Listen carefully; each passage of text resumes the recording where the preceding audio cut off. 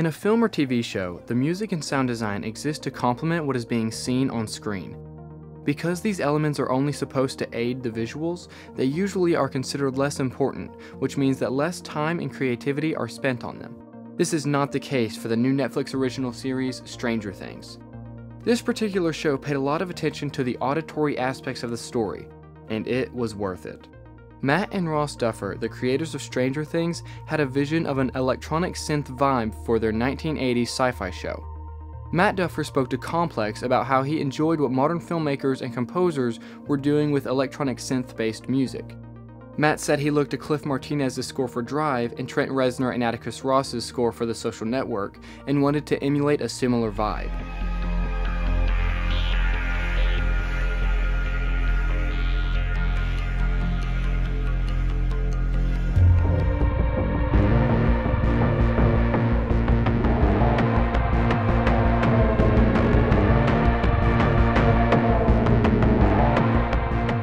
When the Duffers created a trailer for Stranger Things to pitch to producers, they used a song called Dirge by the Austin, Texas-based band Survive.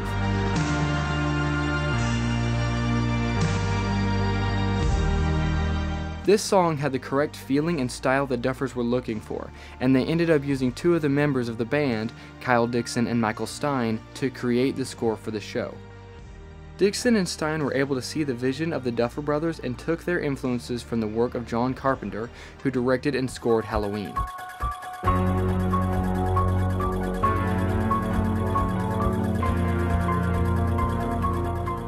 Dixon and Stein have always been a fan of analog machines over their digital counterparts. Survive uses synth machines such as the Prophet 6 and the ARP 2600. These analog machines gave the exact sound the band was looking for, but this also meant that the majority of their songs were recorded live and then sent to the sound mixers as one track. So a lot of times I got one stereo track, sometimes two, and that would be it. A lot of it was because they used all these. It's all baked in. It's all baked in because these analog synths, you couldn't punch into it. The music for the show was able to evoke strong feeling while also holding true to the genre and period of Stranger Things. The first episode uses songs to introduce us to some of the characters and enforces a feeling associated with those characters throughout the show.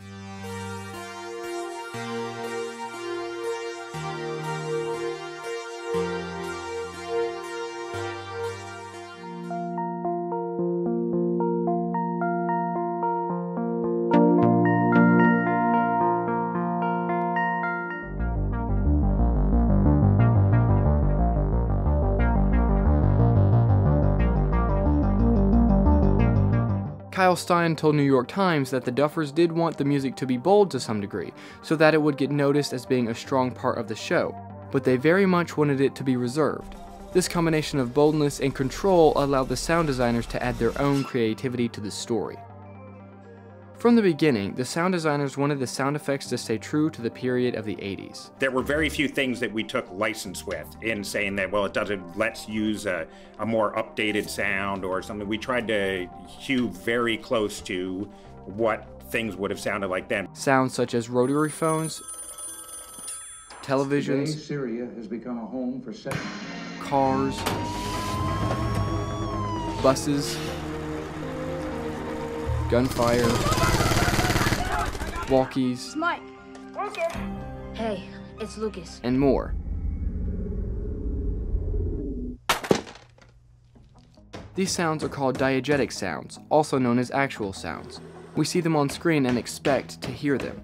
The show's use of these sounds created some of the best moments in the show. For example, when Holly walks down the hall attracted by the Christmas lights, the sound that each light makes is unique and almost musical.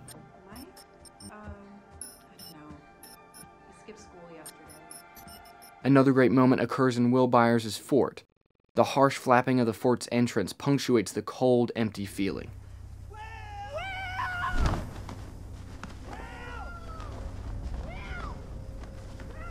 Stranger Things also uses non-diegetic sounds or sounds that are put in for dramatic effect. Many of these sounds were put in to help carry the emotional power of a shot. But the best part of the sound design was the sci-fi aspects of the show. Things like the entity, the Upside Down, and Eleven's sensory-deprived world. The sound of the entity was an extremely important part. This is a monster that we only get small glimpses of for the majority of the show. This means it was up to the sound designers to create the entity sonically and use sound to create tension. Sound designer Chad Hennigan said, "I wanted to come up with something similar to Predator in terms of having an identifiable vocal, because initially you don't see the entity. I wanted it to sonically evoke creepiness and intellect." The opening scene of this show sets this feeling up beautifully. The electrical sounds of flickering lights and the alarms give an eerie, tense feeling to the scene. This is climaxed by the entity's guttural noises as it attacks the scientist.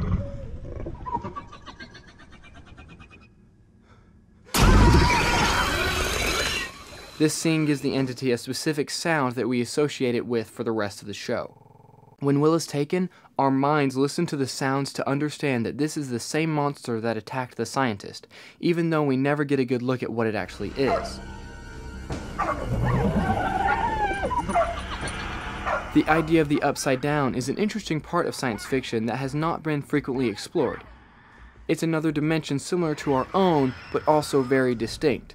Hennigan explained that there's a bit of otherworldly winds. The big thing is everything is moving in those sequences, and so I tried not to make anything sound static. That was a big payoff. To the Duffers' credit, they didn't put music all over the Upside Down. Hennigan created a world that was both similar to our own, but also strangely different, by using the regular sounds of our world and distorting them. And as he said, the Duffers trusted the sound designers enough to allow their work to emotionally carry the scene. Probably the most interesting and also one of the hardest environments is the world between worlds, 11 in the sensory deprivation tank. The sound team had to create sound in a place that exists between worlds, a world of almost complete darkness and silence. Scenes should not be completely quiet or extremely loud for long periods of time. The solution? A thin layer of water on the floor.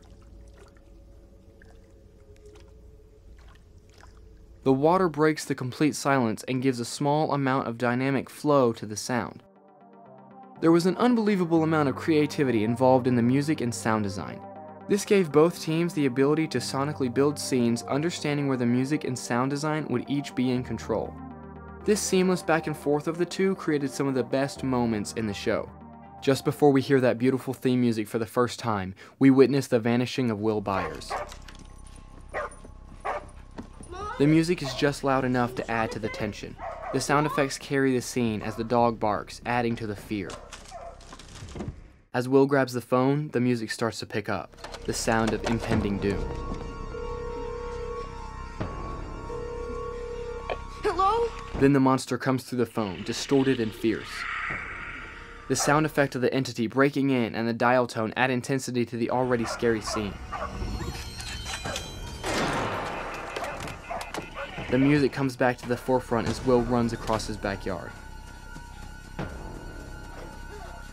but falls away again as Will loads the rifle. Then it gets quiet. Will's uneven breathing is the only thing that breaks the silence. The entity growls. The music and sound crescendo together, creating the climax of the scene. And then another amazing blend of sound and music happens at the end of the episode, where the boys meet 11 for the first time. The hard rain sets the tone. Quietly, the music creeps in. It begins as just a rhythmic hit. And then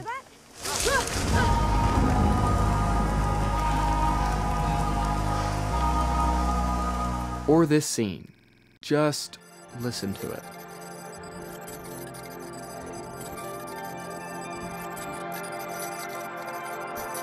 This beautiful collaboration was made possible because both the musicians and sound designers were involved in the show from a very early point. That meant being able to work together and work with the Duffer Brothers to achieve the highest quality film sound. You know, when you start getting directors and producers and those kind of guys thinking about that stuff early, then sound actually has half a chance to make a difference. This is what happens when directors stop and think about how sound can impact a scene far more than just covering pieces in between dialogue.